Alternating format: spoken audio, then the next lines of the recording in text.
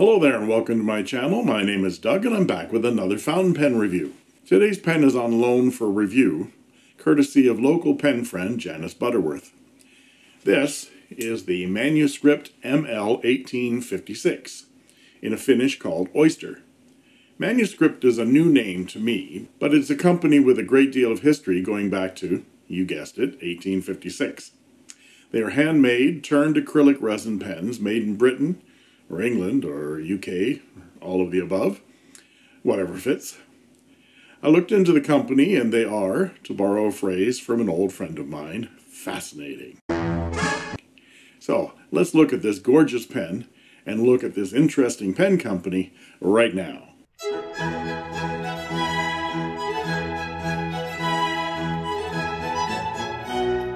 So here we are with the Manuscript ML1856 fountain pen. What I want to do today is go over the parts and features of this pen, show some size comparisons, and some measurements, and provide a writing sample. And please stay tuned after the writing sample where I'll discuss what I like and what I don't like so much about this pen. I'm also going to delve into a little bit of history of the Manuscript Pen Company. As I said in the introduction, this pen is on loan from a pen friend, Janice. Thank you, Janice. So I don't have any unboxing or packaging.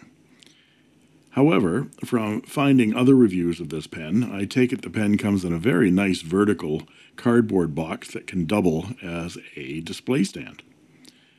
The company goes back to 1856, when it was established as D. Lennart Company in Birmingham, England, to manufacture pen nibs. Sometime in the late 1800s, they merged with competitor T. Hesson and Company, and even had a hand in the development of the early ballpoint pen. After World War II, D. Lennart merged with Hiley Pens, which continued as Hiley Pens until the 1980s, when it was restructured into the Manuscript Pen Company. Since then, Manuscript has become well known for its focus on calligraphy tools and materials. This line of ML1856 fountain pens, with 1.1 and 1.5 stub nib options, in addition to the medium nib, is a relatively new offering from Manuscript. It looks like it was released sometime in 2018. This line is available in 7 different colors and finishes, and can be fitted with a 1.1 stub or a 1.5 stub nib as options. The material here is lovely and called Oyster. It is acrylic resin, which Manuscript says is Italian. Let's start from the top, where we see a rounded finial with a crested medallion, which has the Manuscript logo. The medallion crest on the finial is screwed into the finial with a Phillips screw from inside of the cap, which also holds this clip in place. The clip is very stiff and has 1856 and 2 divots stamped into it. It isn't very elegant looking, considering the elegant overall shape to this lovely pen. The cap tapers up to a point which you can actually feel, where it straightens out and merges seamlessly with the barrel, which is straight until here, where it tapers down again. But again, you can feel that shift right there, like it's a ring almost, and it tapers down to a rounded end. I must say that the material is well polished and silky smooth, and the way the pen is smooth from top to bottom with almost seamless separation between the cap and barrel is very, very nice. The cap unscrews with about 1 1/4 turns. About a 1 1/4 turns to reveal a section made of the same material as the cap and the barrel. That beautiful oyster resin. Let's get a close-up of the nib. It has some really nice scroll work, and there is an M stamped into it for medium, and then there's a stylized M laser engraved into the top of that, which I assume is the Manuscript logo. This is, in fact, a JoWo nib, and is, as I say, a medium, and there is the plastic feed. The nib and feed unscrew, and replacement nibs are available from retailers. I found some on Cult Pens. That's good if you're a calligrapher because you can swap out your writing nib for a calligraphy stub and the pen becomes dual purpose. The threads on the section are very, very smooth and you don't feel them at all, but that step down from the barrel is very steep, and although it's not sharp per se, you can really feel that step down. Of course, I understand why that step down is there. That's so that the cap and the body can merge together with that seamless look, which I quite like. The section itself is concave in shape and has a small lip towards the nib and is surprisingly small for such a large and girthy pen. The section unscrews from the barrel, and we see it takes a standard international cartridge. This one has black ink in it. I tried putting another standard international cartridge in there, like piggyback, and the barrel would not close all the way, so it doesn't take two. But because there's no metal here and there's no metal there, I'm assuming you can eyedropper this pen, which would have quite a good capacity, I would think. You would need to slather on the silicone grease on those threads to make sure it doesn't leak. I would worry that this alabaster-like finish might stain, however, depending on the ink that you'd use. Though some of the darker finishes this pen is available in might work as an ED. Do you have ED? Oh yes, but I smeared a bit of grease on it and it works fine now. The cap does post, but not deeply or securely, which is a bit disappointing because that taper is so nice. You think it would taper to the point where it would allow that cap to sit a little bit deeper. It's just waiting to fall off, and the pen becomes comically large. Dearest Augustine, I do hope this latest damp has not aggravated your gray lung. Dip, dip, dip, dip, dip. Matters stateside have taken a tragic turn as this year's gourd crop has fallen prey to a rather unexpected infestation of salt marsh cutworms. Dip, dip, dip, dip, dip. Peter, it's 4 in the morning. Come to bed. Marital concerns continue to bedevil me. At that point. But unposted, the pen is very comfortable in the hand. If you have a larger hand than mine, you might find this a little short for you. Bigger hands might not like this section either. That goes down to about 9 millimeters there. But it is fairly long. So if you do like writing down close to the paper and close to your nib, this section is rather comfortable. Now, let's look at some size comparisons. So here we are with the Manuscript ML1856, and next to a Moonman C1, a Jinhao 159, a Fully Wen Ancient Civilizations, and a Moonman M6. All fairly large size pens. Let's look at them posted.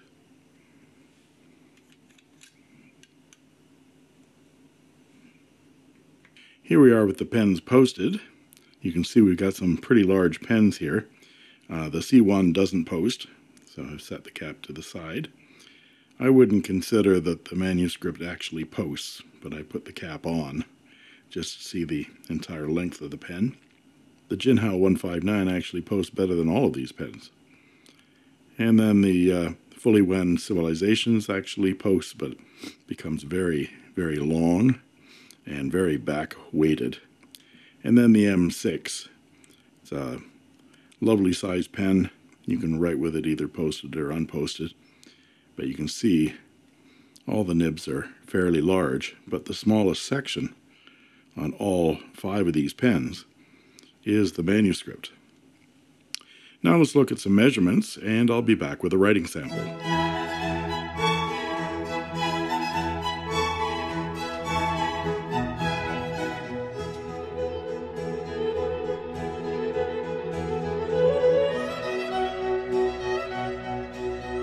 So here we are back with the writing sample portion of the review. This is Clairefontaine 90 GSM paper, and this is the Manuscript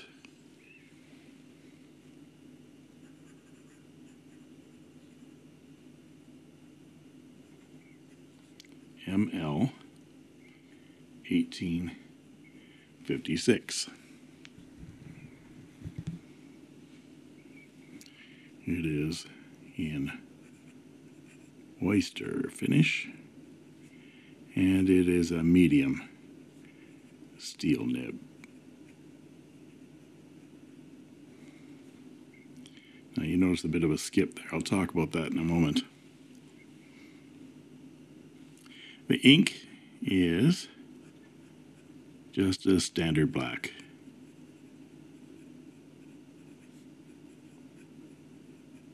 Cartridge. Let's check the wetness. It is actually pretty wet, and it flows very nicely. But that skip at the beginning, when I uncap this pen after not using it for a bit, it tends to have hard starting issues, which I'll discuss when we talk about the likes and don't likes about this pen. As to line variation, it is a medium nib. That's no pressure. That's a little bit of pressure. It's fairly stiff. There isn't a lot of line variation to be had, and you're not going to get much anyways starting off at a medium line. Of course, if you wish line variation with this pen, considering Manuscript are known for calligraphy, getting the 1.1 or the 1.5 stub options would make sense. Let's listen to it write.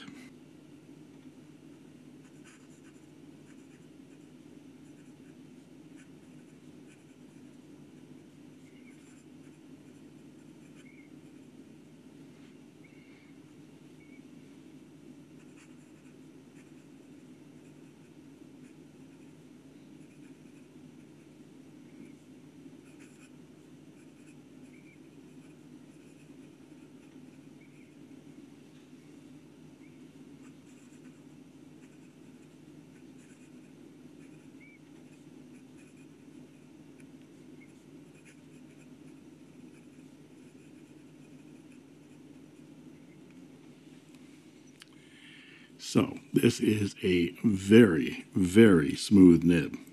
I was instantly taken with the ultra smoothness of this nib. It also has some really interesting feedback, like graphite pencil on paper. So, in addition to having some very nice feedback, a smooth nib with feedback is a very interesting combination. I really enjoy writing with this. I've written with it for a couple of days. That combination of a smooth wet nib with a black ink immediately brought back my drafting days, and I started doing all kinds of lettering.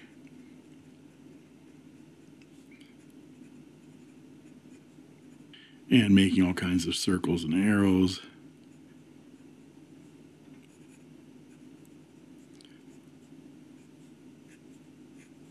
The old days.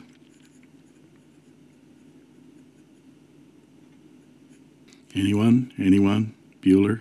Bueller? Bueller. Bueller. Bueller. Oh well. I really like this pen and this black ink. And as to some reverse writing,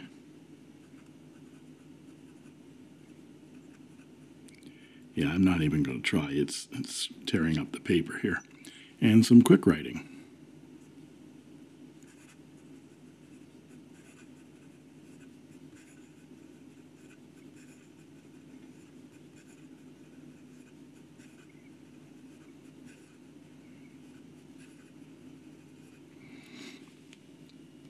So there you have it.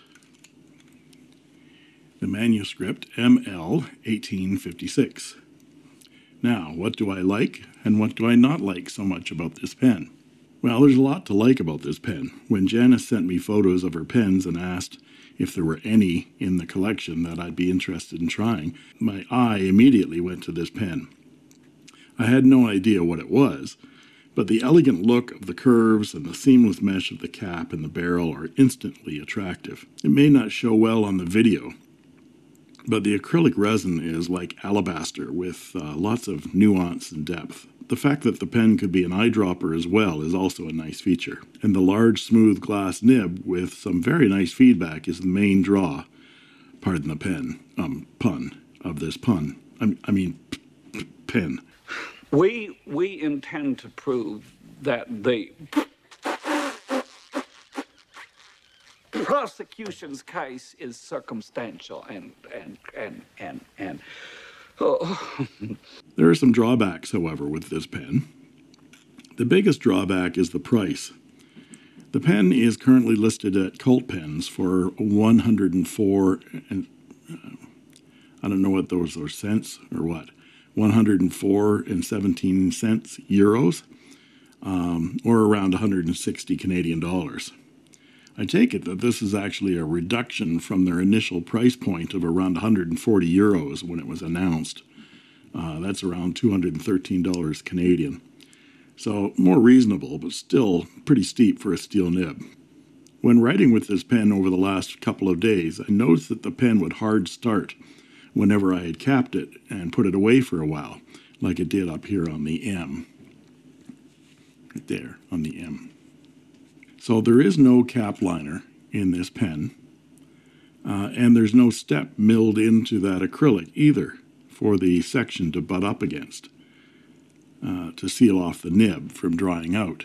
I've seen that on a lot of almost all Pen BBS pens have a little step milled into the inside of the cap to seal it off. It should be an easy thing to do to put a step in there. And speaking of milling, I find it odd that the cap tapers to a point here where it straightens out across the seam and then it tapers again there. You can actually feel that rib. It's not really a rib, it's just a ridge. I don't understand why it isn't tapered all the way up to here and then tapered down there, or better yet, it curves up to here and then curves down to there. I would think they'd be able to mill that. If they could mill that curve into that section, I'm sure they could mill that. But again, I'm nitpicking there. It's a minor thing, but once you know that's there, you know it's there. For my tautology of the day. If you don't stand for anything, you don't stand for anything. If you don't stand for something, you don't stand for anything. Price aside, the biggest problem for me with this pen is this thin section. I don't understand why it's so thin on such a thick, girthy pen. I like the girth and weight of the pen. It's actually not a heavy pen, but I mean it's substantial in the hand. And then you get down to this small section. It's a bit odd looking, and it's a bit odd feeling. It's disappointing when you remove the cap and see a section that tapers to 9 millimeters. Even if it only went to 10 millimeters there, it would be better. But again, these are my observations based on the pen in my hand. Your mileage will definitely vary. Your mileage may vary. And if you have smaller hands, this incredible nib on this gorgeous pen might be enough for you to pounce on it. So thanks go out to Janice Butterworth for providing her lovely and well-loved Manuscript ML1856 for loan and review. It's very generous of a pen lover to hand over their prized writing instrument to a stranger to handle and then actually criticize. Well, there he goes again. This is a beautiful pen of which you can be justifiably proud. Just a reminder that you have until midnight tonight, May 20th, 2020, Pacific Standard Time, to post a comment on the Fully When 815 video to be entered into the giveaway for that pen. And watch my community tab and the comment section for the announcement of the winner tomorrow morning. And if you like this video, please like and subscribe, and don't forget to ring that bell to get an instant notification when new videos are posted. And that just leaves it for me to say, thank you for watching.